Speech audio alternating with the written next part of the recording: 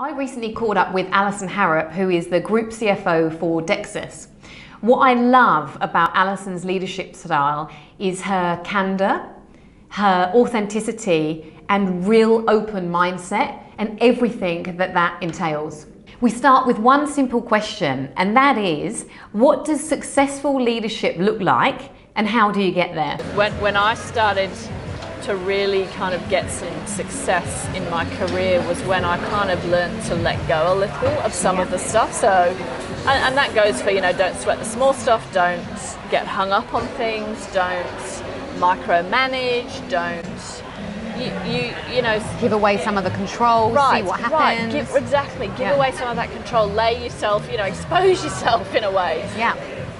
Because then people start to see you for who you really are. And most of us are actually really good people deep down, and somebody will find something that they like in you and will then start to listen to you and follow you. But I think there's this tendency to, you have to behave a certain way, you have to look a certain way, you have to say the right things, you have to...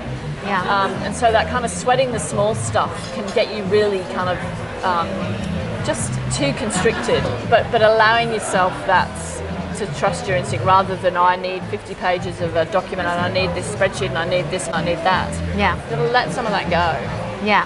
What I love about Alison's perspective on letting go is that it has as much to do about personal authenticity as it does trust in your teams.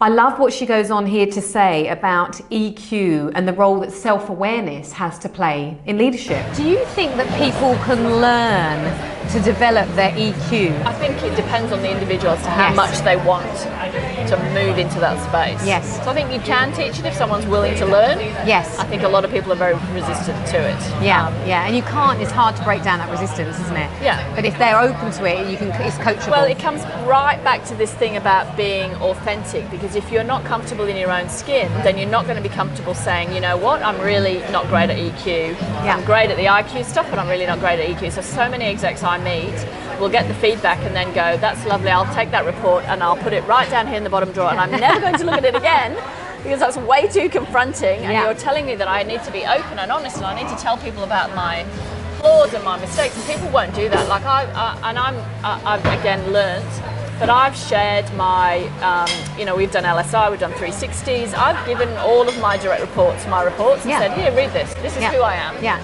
This is why I behave the way I behave. Yeah.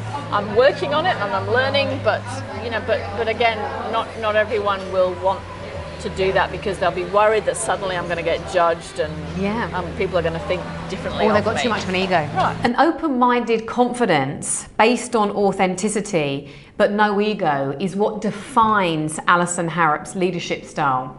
I believe if you can't do it yourself, you can't expect it of others. Amazing, thank you. Loved it. Cheers. Cheers. Thank you. So good.